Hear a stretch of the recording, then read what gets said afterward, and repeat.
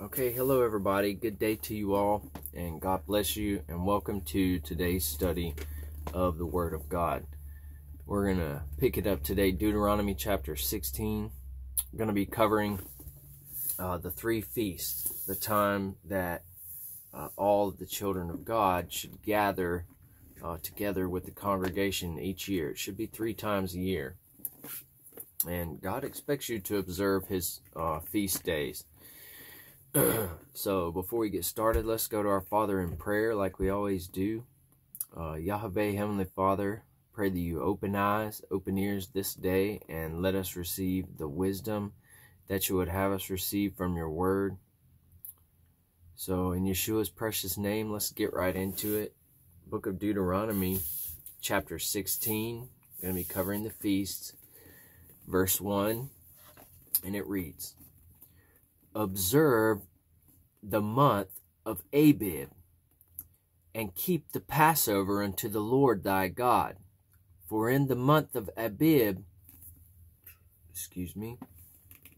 the Lord thy God brought thee forth out of Egypt by night." Now, this is also called Nisan, and this is equal to our April. Now, the Passover is going to fall on the 14th of Abib. And 1 Corinthians chapter 5, verse 7 and 8, Jesus Christ became our Passover. And, you know, in a lot of churches today, on the very high holy day of Christianity, they're out in the groves rolling Easter eggs, or some of the pagans are out in the groves having orgies, worshiping Ishtar, the pagan fertility goddess. Does this sound like something that you do at your church? Are you out in the groves rolling or hunting for Easter eggs with your children? The eggs being symbolic of fertility, and the bunny rabbit being symbolic of reproduction, quick like a bunny. Are you out doing this, whether knowingly or ignorantly, on the very high holy day of Christianity with your congregation? If you are, you need to understand that the Lord doesn't like it, not one bit. Ishtar is a mistranslation, and it should be translated Pascha, which is Passover. All right, verse 2. "Thou shalt therefore sacrifice the Passover unto the Lord thy God, of the flock and the herd, in the place which the Lord shall choose to place his name there."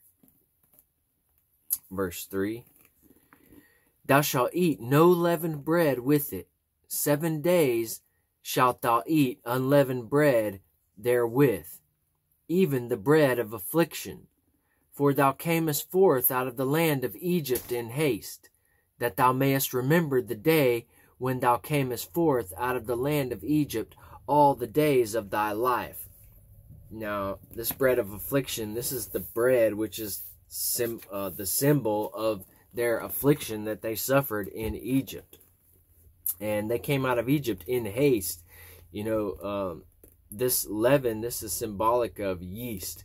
And they came out of Egypt in haste. There was no time for the bread to rise, rise being in quotations in this example that I'm giving here, by fermentation. And this made me think of Christ, who is our Passover, who is the bread of life, who rose from the dead on the 3rd day, defeating death and delivering whomsoever will believe upon him from sin and death. Hebrews chapter 2, verse 14, Matthew chapter 28, Mark chapter 16, Luke chapter 24, and John chapter 20 will document those things. Verse 4, And there shall be no leavened bread seen with thee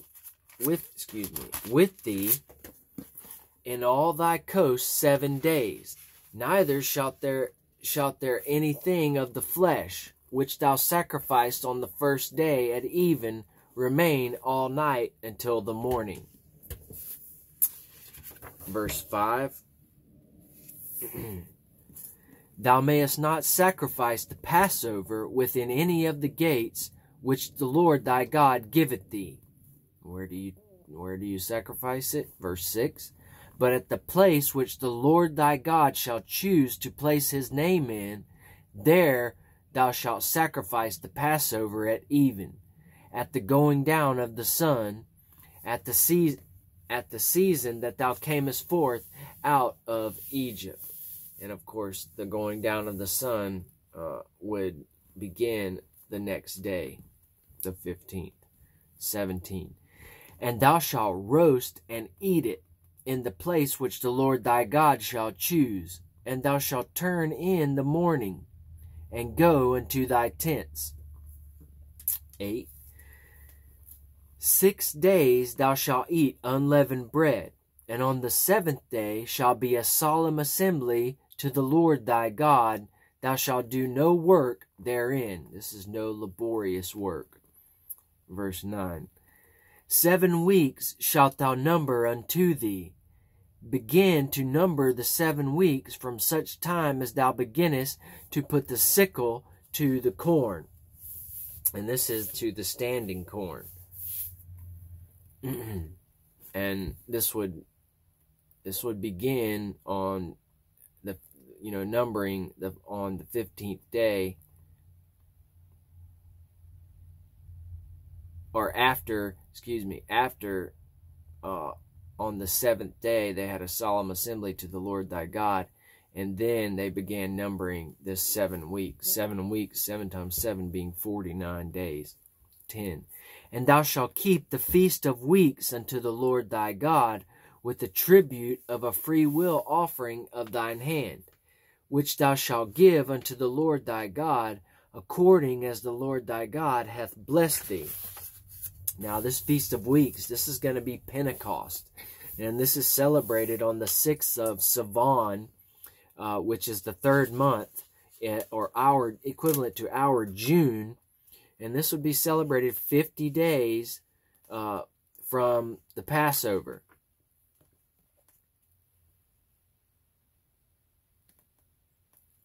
Deuteronomy chapter 16, verses 9 through 12, and Exodus chapter 34, verse 22.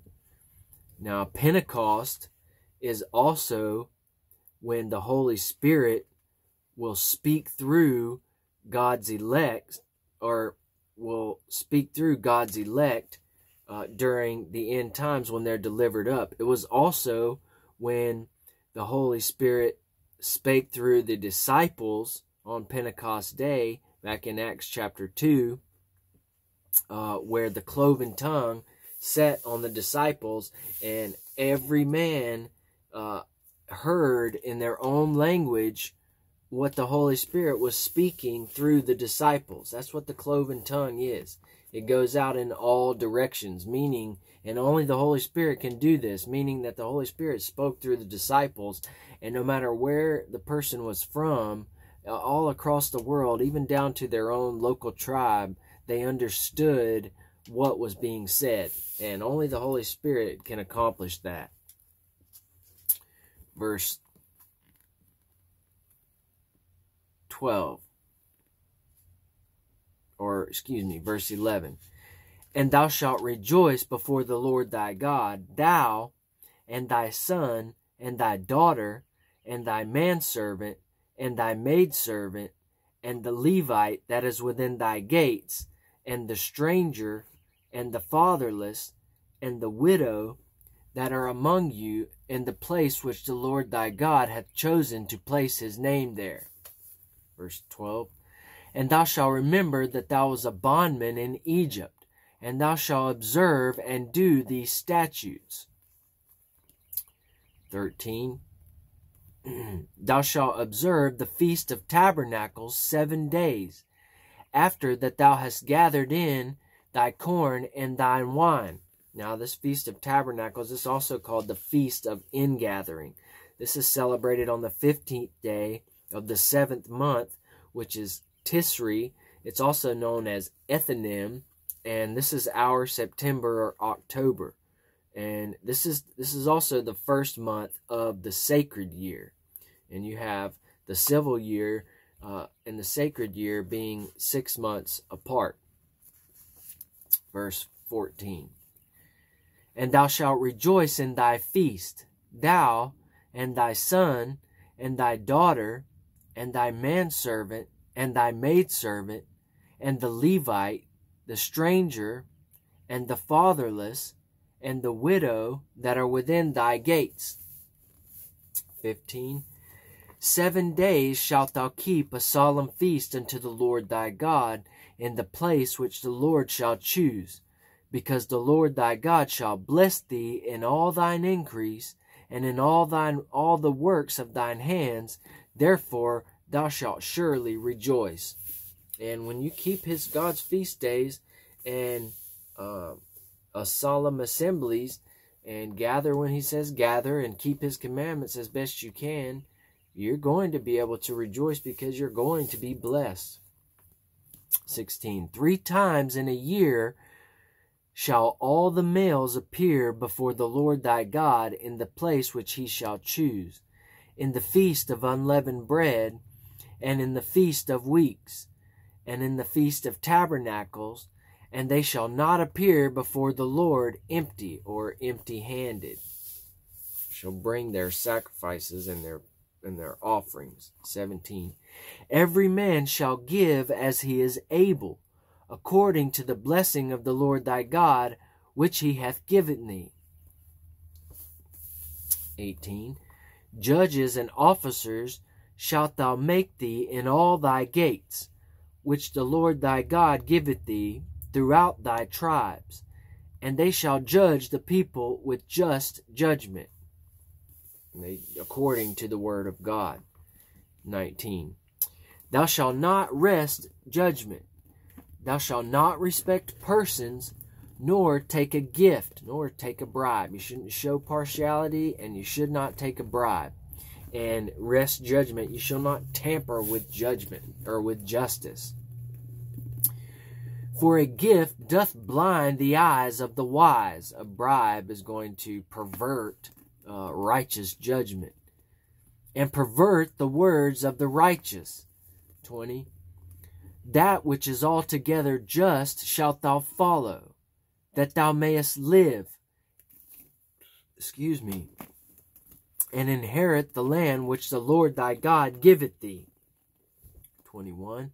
Thou shalt not plant thee a grove of any trees near unto the altar of the Lord thy God, which thou shalt make thee.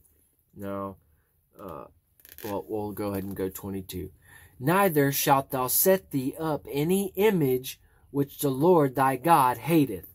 Now, this word image in the Hebrew, this is matzebah, and it's something stationed, a column or a memorial stone, a pillar or an idol. And, the heathen, they like to set these things up and worship them, make something carved out of stone or something carved out of wood that's not even alive. God can't stand it. He's jealous. He wants to be the one that's worshipped. Why? Because he's the only one worthy of being worshipped and deserving of being worshipped and loved. Why? Because he's good, and he created your very soul and everything that you see around you. God created it. And he's the only righteous one worthy of any type of worship. And he's awesome. He's awesome to serve, and it's a pleasure to serve him and to teach his word. Okay, that's going to conclude chapter 16 in today's study of the Word of God. I love you all because y'all love studying God's Word. And more importantly, God loves you for it. You don't want to worry about pleasing man. It's not, man can't do much for you. You want to worry about pleasing your Heavenly Father. And when you read his letter and study his letter and try to keep his commandments and try your best, give it 100%, he marks that as perfect, and he's going to bless you. We all fall short of the glory of God, and we're in these flesh bodies, and the only one perfect was his Son, Jesus Christ. And so when you do fall short, and you have that repentance, which meaning you have that true change of heart, meaning you don't want to do those things anymore that you messed up at, you just repent, and because of the blood of Jesus Christ, those sins are wiped away, and my friend, you have a fresh slate, and you get to continue on with serving the living God and being blessed. That's the beauty of Christianity, is that repentance, and it makes you, allows you to be able to continually serve God even though you fall short, and stay in his good graces and keep his blessings, as long as you have a true change of heart. Whenever you do fall short, you can't con him. I mean, he even knows what you're thinking. So if you think you can con God, then my friend, that's just funny. But God's will is for everyone to come to repentance. They won't, but that's what his will is. If you don't know him, I pray that you decide to believe upon him and come to repentance, and join us with that eternal life and in this wonderful life of Christianity. All right. Love you all. Don't miss the next lecture, and thank you for watching.